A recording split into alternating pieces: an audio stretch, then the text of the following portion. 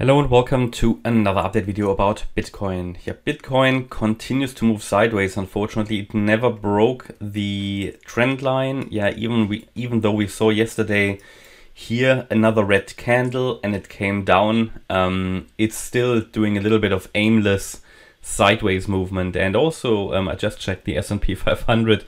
In the end, it jumped up and down yesterday, and in the end, we are there where we left yesterday. Because yesterday at this time we talked about the S&P 500 as well. So also here, aimless sideways movement. And that often gives us an idea that we could be in some sort of a wave 4. So let's talk, because I won't take a look at the wider structure in this video. We did that yesterday extensively. What I would like to talk about is just here sort of possibilities for this sideways structure. Talk about the key support levels and talk about what happens if we drop below the 22.5k level, which is the wave 4 low here from the 30th of January. Because I did have the wave 4 as a possibility here before. Yeah, these were the two possibilities. It can't be this one anymore because this move down is just too strong. Okay, it basically retraced more than 100% of the wave 1. Therefore, we have to have it here. Anybody who asks, why is this a 3-wave move up? Well, because it could easily become an ending diagonal. Yeah, an ending diagonal in a wave 5 has 3 subwaves of each of the 5 waves. However, it is also difficult to trade it. It is not so reliable, and that is why I highlighted any long trades here are, while completely reasonable, a little bit questionable as well, because they are more risky, because the move up was not impulsive, it was only corrective, which, yeah, surely could be part of an ending diagonal, but it could also just be part of a larger triangle or something. So, don't get too hung up on the lower degree wave count. I don't think it will definitely tell you what's going to happen. There are several possibilities, probably, I don't know, 8, 9 possibilities how you could draw this up, how you could label this. But it's not really about that. It's really about understanding the key pivot points, the decision points. And yeah, Bitcoin has actually dropped below it. Now it's fighting with it. It's fighting with what was support before, as you can see here. Our Fibonacci support. It's now fighting with it as resistance. It's basically sandwiched between the previous support and now resistance area and the ascending trend line of the ascending broadening wedge, which is overall a bearish pattern. So again, it's completely reasonable still to expect here a 5-wave move up in yellow, in wave 5 of 3, after which we could come down in a wave 4. However, as I said, if we break below support, we will have to move the 3rd wave here, the 5th wave here. And the reason we can do that is because this has fulfilled the minimum expectations of the 5th wave. So it is all done, doesn't need to go any higher. And that is typically when I start to see that I should take profits, which is why I took profits last week. And when we were a bit higher, I did that because whenever I see a very shallow 4th wave, which is not reliable, and I see a wave 5 which has fulfilled minimum expectations, I start to take some profits, which is what I did. And I'm going to take more profits should we go higher, and I will buy in again should we go lower. That's sort of the strategy. At the moment, it's just aimless sideways move. And this is perfect for a grid bot. That's perfect for a grid bot, even to trade the range here all the way down to the wave 4, or even to a possible wave, to a possible wave 2. Yeah, because this will be an interesting range to deal with. However, so the move up is still possible. I cannot rule it out, but of course it's getting less likely with the drop below support and confirming basically the previous support area for resistance. I mean, can you see that? It acted previously as support, now it's acting as resistance. So it's completely acting from the other way around. And that's why we've got the bearish count on the chart, which we could understand possibly here as a 3 and 4. I mean, this is the bullish, let's call it bullish count, with one more wave up. The blue one is the count I introduced yesterday, which is rather bearish. I mean, okay, not so bearish, it just means we're gonna go into the wave 4 support and should then rally in a 5th wave afterwards. Now, ideally, I would have liked to see a stronger third wave, but it doesn't necessarily need to be that strong. It could very well be that the third wave finished. Let me take the yellow count to the side so you don't get confused. And I might make that just for this video in white. That the third wave finished here, because you can count 5 waves down.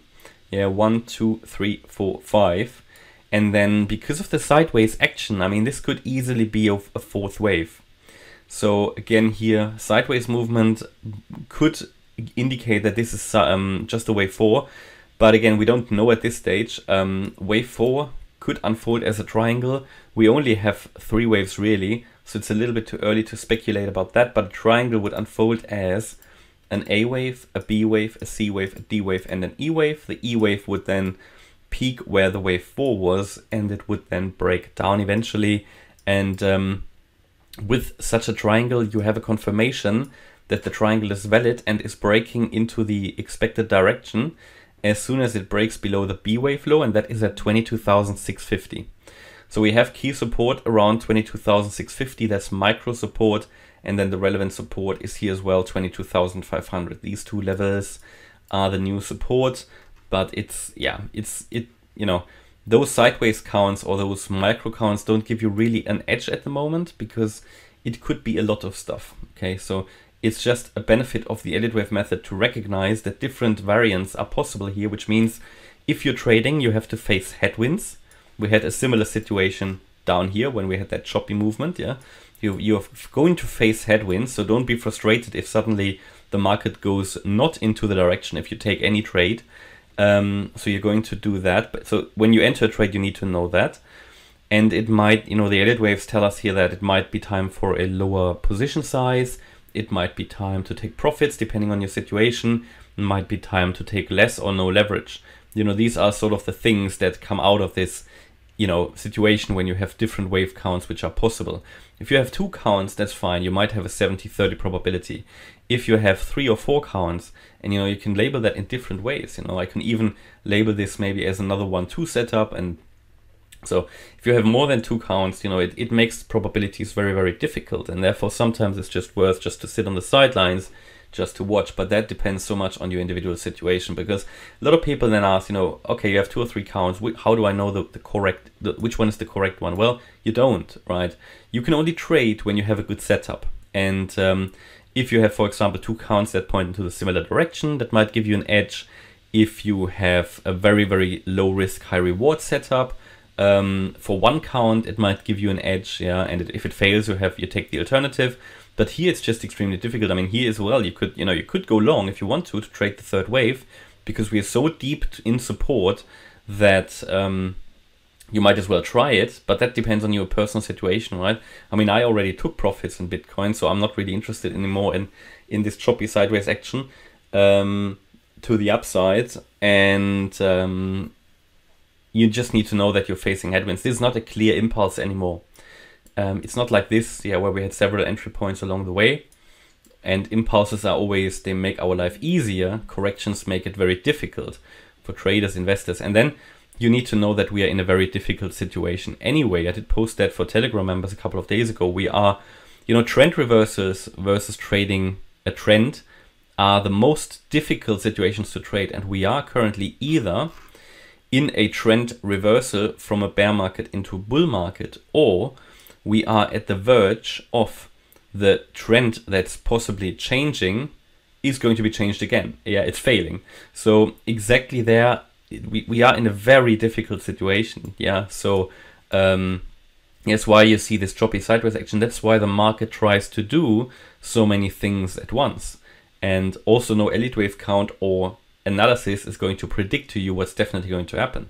The market will decide that. What you can control is your entries and your exits, your risk and your portfolio. And you need to focus on these decisions. Control what you can lose, you know, and not so much on what you can make.